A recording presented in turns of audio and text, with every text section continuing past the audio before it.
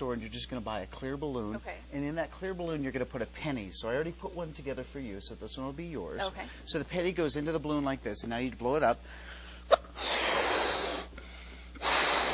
So remember when you went to the circus as a kid, that guy in the motorcycle? Yeah. And he would go in that cage and kind of go round and round? Centripetal force. Not centrifugal, but centripetal. Centripetal. So watch this. You're going to hang on to it and shake it up a little bit and then spin. And as you spin like this, you get this beautiful spinning penny sitting inside. Isn't that just gorgeous? Oh, that's so cool. It just goes I think around and around and around.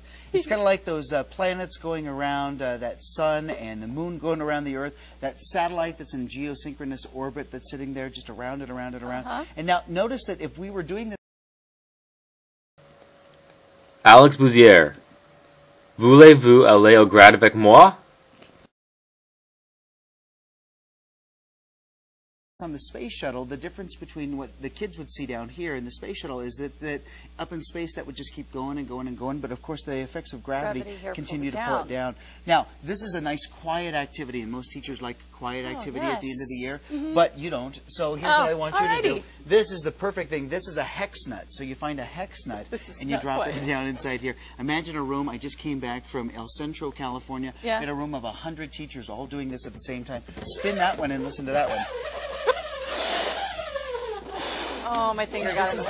This is a screaming penny, which is just beautiful. So now we get vibration. This is a librarian's worst nightmare, all right? Hey, kids, let's go and examine science a little bit. Isn't that fun?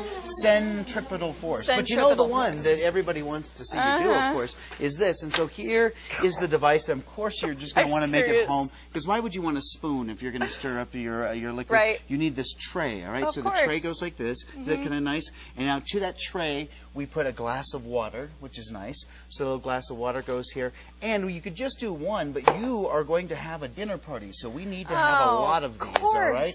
So here we go. I love the dinner parties. Force, we would only hope that it would just stay in place, okay? So I think you're going to be just fine.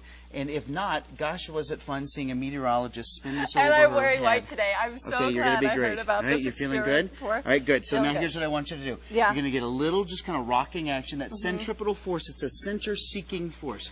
Ready? Kind of up and over your head. 1, 2, 3, up and over your head. Here we go. Oh. Nice. See? You did it. You did it. Go again. Come on. Be brave. Be brave. Nice. Here we go. Nice. Nice. It's okay. It's okay. They're just like $100,000 million cameras, but you're fine. At least the dinner party had one left. What did you get crazy there for a second? You were nuts.